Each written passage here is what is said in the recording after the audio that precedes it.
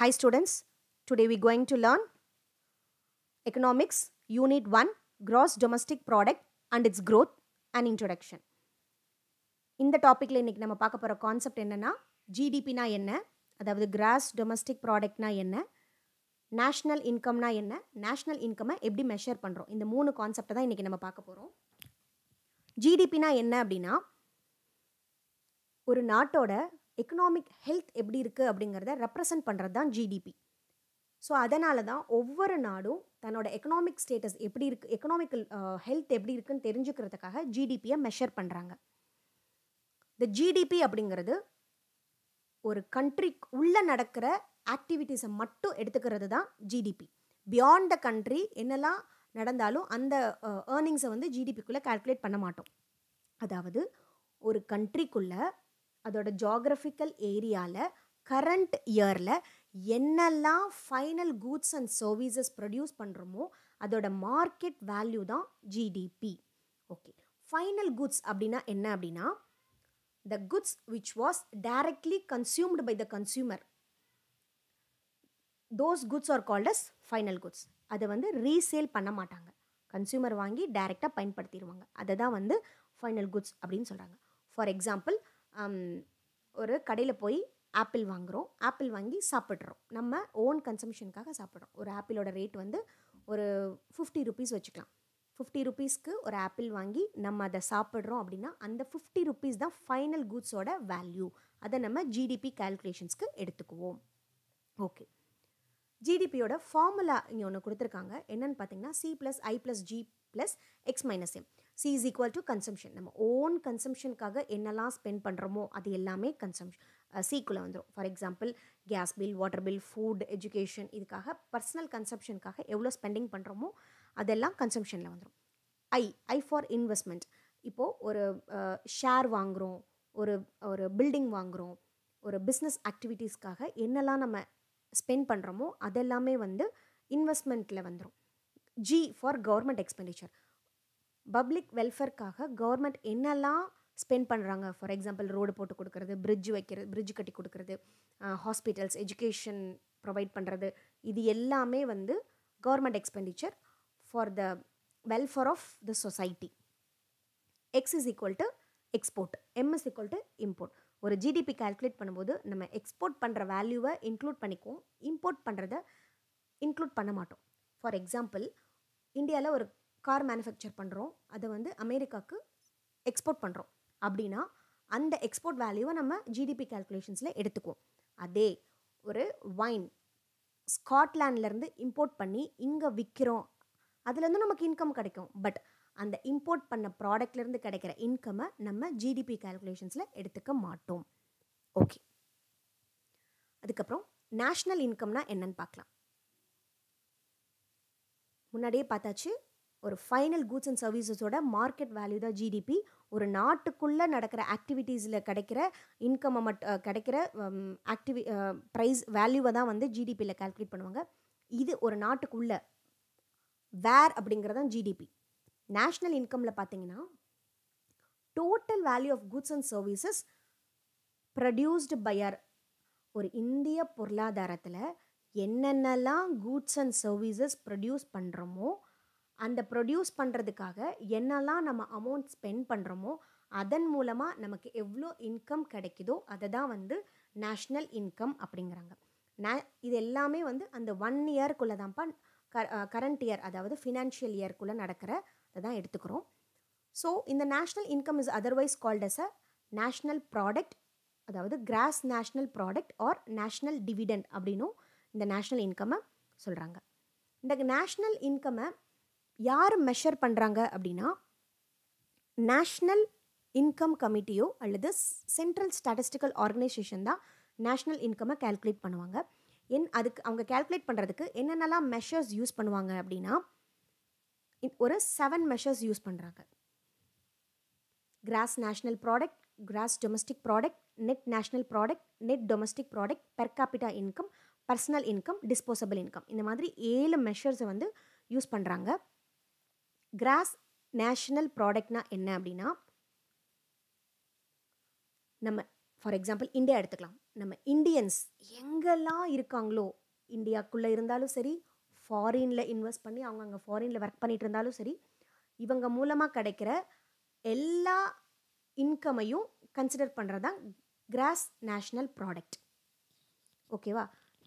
The goods and services which was produced by our domestic residents within the country or outside the country, அதன் மூலமாக நம்ம earn பண்ணுற income தான் வந்து cross national product அப்படிங்கிறாங்க. இதோட ஃபார்முலா பார்த்தீங்கன்னா கிட்டத்தட்ட ஜிடிபி மாதிரியே தான் இருக்கும். சி ப்ளஸ் ஐ plus G plus X minus M. இந்த C plus I G X minus எம்முக்கு வந்து நம்ம ஆல்ரெடி எக்ஸ்ப்ளனேஷன் கொடுத்தாச்சு. அந்த என்எஃப்ஐஏ அப்படின்னா என்னென்னா, கிராஸ் டொமஸ்டிக் ப்ராடக்டில் வெளிநாட்டுக்குள்ளேருந்து வர்ற இன்கம்மை நம்ம இந்தியன்ஸாக இருந்தாலும் அதை எடுத்துக்க மாட்டோம். பட் இங்கே வெளிநாட்டில் நம்ம இந்தியன்ஸ் என்ன ஏர்ன் பண்ணாலும் அதையும் நம்மளோட நேஷ்னல் இன்கம் கால்குலேட் பண்ணுறதுக்கு எடுத்துக்குவோம். அதுதான் ஜிஎன்பி. நம்ம இந்தியன்ஸ் எங்கெல்லாம் இருக்காங்க, அவங்க எங்கெல்லாம் ப்ரொடக்ஷன் பண்ணி ஒரு இன்கம் ஏர்ன் பண்ணுறாங்களோ அது எல்லாமே எடுத்துக்கிறது தான் ஜிஎன்பி. ஜிடிபி அப்படிங்கிறது நம்ம நாட்டுக்குள்ளே அந்த ஜியாகிரபிக்கல் பவுண்ட்ரிக்குள்ளே என்னெல்லாம் ப்ரொடக்ஷன் நடக்குதோ அதை மட்டும் எடுத்துக்கிறது தான் ஜிடிபி. அந்த நாட்டுக்குள்ளே இந்தியன்ஸ் இருந்தாலும் சரி, ஃபாரினர்ஸ் இருந்தாலும் சரி, அவங்க அந்த இடத்துக்குள்ளே ப்ரொடியூஸ் பண்ணுற எல்லாத்தையுமே எடுத்துக்கிறது தான் ஜிடிபி. இந்த இடத்துல ஜிடிபியில் வந்து நம்மளோட இந்தியன்ஸ் ஃபாரினில் இருந்தால் கூட அவங்க நமக்கு ஏர்ன் பண்ணி கொடுத்தா அதை நம்ம எடுத்துக்க மாட்டோம். ஓகேவா? இது ஜியாகிரபிக்கல் பவுண்டரியை சொல்கிறது ஜிடிபி. நெட் நேஷ்னல் ப்ராடக்ட் அப்படின்னா என்னன்னு பார்த்தீங்கன்னா, ஜிஎன்பி மைனஸ் டெப்ரிஷியேஷன் தான் நெட் நேஷ்னல் ப்ராடக்ட். அதாவது சில அட்ஜஸ்ட்மெண்ட்டை மூலமாக, ஓகேவா, ஜிஎன்பியிலேருந்து டெப்ரிஷியேஷனை டிடெக்ட் பண்ணி கிடைக்கிறது தான் வந்து நெட் நேஷ்னல் ப்ராடக்ட். இப்போது நெட் டொமஸ்டிக் ப்ராடக்ட் அப்படின்னா என்னென்னா, NDB is equal to GDP minus depreciation. ஜிடிபியிலேருந்து டெப்ரிஷியேஷன்னா என்ன? ஃபார் எக்ஸாம்பிள் ஒரு பைக் வாங்குகிறோம். அந்த பைக் வாங்கும்போது 1 lakh இருக்குது. அதை நம்ம வந்து விற்கும்போது 1 lakh விற்போமா? கிடையாது. ஒரு 55,000 40,000 ஏன் இன்னும் 20,000 கூட விற்கிறவங்க இருக்காங்க. ஸோ அந்த வேல்யூ வந்து குறைஞ்சிருக்கு இல்லையா? அந்த லாஸ் ஆன வேல்யூவை டிடெக்ட் பண்ணுறதுல அந்த லாஸ் ஆன வேல்யூவை தான் வந்து டெப்ரிஷியேஷன், அந்த தேய்மானத்தை தான் டெப்ரிஷியேஷன் சொல்கிறாங்க. So NDB is equal to total GDP minus என்னெல்லாம் நம்ம லாஸ் ஏற்பட்டிருக்கோ அல்லது ஸ்பெண்டிங் இருக்கோ அதெல்லாம் வந்து டிடெக்ட் பண்ணது போக கிடைக்கிறது தான் வந்து நெட் டொமஸ்டிக் ப்ராடக்ட். அப்புறம் பெர் கேபிட்டா இன்கம் அப்படின்னா என்ன அப்படின்னா, தனி மனித வருமானம். நம்ம நினச்சிட்ருப்போம் ஒரே ஒருத்தரோட தான், இல்லை, ஒவ்வொருத்தரோட, அதாவது ஃபார் எக்ஸாம்பிள் ஒரு பர்சனோட ஸ்டாண்டர்ட் ஆஃப் லிவிங்கை இண்டிகேட் பண்ணுறது இந்த பெர் கேபிட்டா இன்கம் தான். இதை எப்படி நம்ம ஐடென்டிஃபை பண்ணணும் அப்படின்னா, national income divided by population, நமக்கு என்ன அமௌண்ட்டு கிடைக்குதோ அதுதான் per capita income. For example நமக்கு நேஷ்னல் இன்கம் வந்து ஒரு 100 ரூபான்னு வச்சுக்கலாம். எக்ஸாம்பிளுக்கு சொல்கிறேன். நம்ம நாட்டோட வருமானம் 100 ரூபா டிவைடட் பை பாப்புலேஷன் வந்து ஒரு 10 பேர் இருக்கோன்னு வச்சுக்கலாம். ஸோ நம்ம டோட்டல் பாப்புலேஷன் வந்து 10 அப்படின்னா இதை நம்ம டிவைட் பண்ணுறது மூலமாக நமக்கு என்ன கிடைக்கும்? 10 rupees கிடைக்கும். அப்போது ஒரு தனி மனித வருமானம் வந்து 10 rupees, பெர் கேபிட்டா இன்கம் வந்து 10 ரூபா அப்படின்னு சொல்லி கால்குலேட் பண்ணுறாங்க. பர்சனல் இன்கம்னா என்ன அப்படின்னா, ஒவ்வொருத்தரும், ஒவ்வொரு இண்டிவிஜுவலும், ஒரு ஃபேமிலி இருக்க ஒவ்வொரு இண்டிவிஜுவலும், ஒரு ஹவுஸ் ஹோல்டும் எந்தெந்த வழியிலலாம் தனக்கு இன்கம் ஏர்ன் பண்ணுறாங்களோ அதை தான் வந்து பர்சனல் இன்கம் அப்படின்பாங்க. ஃபார் எக்ஸாம்பிள் வேஜஸ், ரெண்ட், இப்போ பேங்கிங்கில் இன்வெஸ்ட் பண்ணியிருந்தாங்கன்னா அதுலேருந்து நமக்கு கிடைக்கிற இன்ட்ரெஸ்ட், இந்த மாதிரி கிடைக்கிற எல்லா சோர்ஸஸ்லேருந்து ஒரு இண்டிவிஜுவலுக்கு எங்கேருந்தெல்லாம் இன்கம் ஏர்ன் பண்ணுறாங்களோ அது எல்லாமே வந்து பர்சனல் இன்கம் அப்படின்பாங்க. இந்த பர்சனல் இன்கமுக்கு வந்து ஒரு ஃபார்முலா அங்கே கொடுத்துருக்காங்க. National income, corporate income taxes. So டேக்ஸஸை கழிச்சது போக அன்டிஸ்ட்ரிபியூட்டட் கார்ப்பரேட் ப்ராஃபிட்ஸ் அப்படின்னா என்னென்னா, ஒரு பெரிய பெரிய கம்பெனியில் ஒருத்தவங்க வேலை பார்க்குறாங்க அப்படின்னா அவங்க சேலரி கொடுக்கும்போது சில அமௌண்ட்டை பிடிச்சிப்பாங்க. இது அப்புறமா தரோன்னு சொல்லிட்டு ஹோல்டு பண்ணிகிட்டே வருவாங்க. அந்த அமௌண்ட்டு தான் வந்து undistributed corporate profits. Social security கான்ட்ரிபியூஷன்னா என்ன அப்படின்னா, இப்போ ஒருத்தவங்க வேலை பார்க்குறாங்க, அவங்களுக்கு பிஎஃப் இதெல்லாம் வந்து கிடைக்கும். இவங்க என்ன சொல்கிறது, இல்லை நான் அப்புறமா வாங்கிக்கிறேன் அப்படின்னு சொல்லிட்டு அதை வாங்காமல் இருக்கிறது தான் சோஷியல் செக்யூரிட்டி கான்ட்ரிபியூஷன். இதெல்லாம் டிடெக்ட் பண்ணது போக இதோட எதை ஆட் பண்ணணும்னா ட்ரான்ஸ்ஃபர் பேமெண்ட்ஸ்.